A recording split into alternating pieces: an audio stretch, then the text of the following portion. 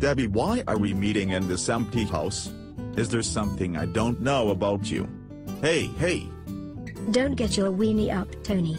I cannot be seen in public with you. This is your last chance. Resign. Right now. You twittering your Twinkie has caused too much trouble. Debbie, just because you are the chairwoman of the DNC, you do not have any right to demand I resign. None. Only my constituents can do that, and so far they do not want me to go. Tony, Democrats do not care about constituents. We do not care about the people. It is all about us. You are ruining a good thing here.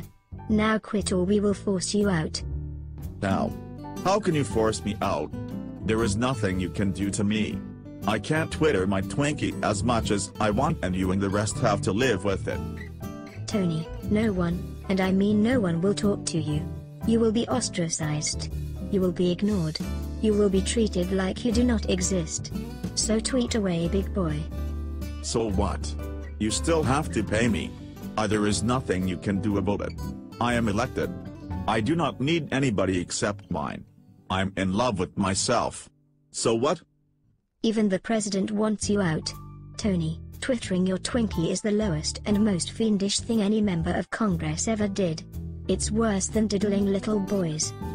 So, Barney Frank ran a homo whorehouse. He got to stay. Charlie Rangel is a thief and a liar. He got to stay. I'm staying. Vitter paid prostitutes. He stayed. Why not me? Tony, you are leaving one way or another.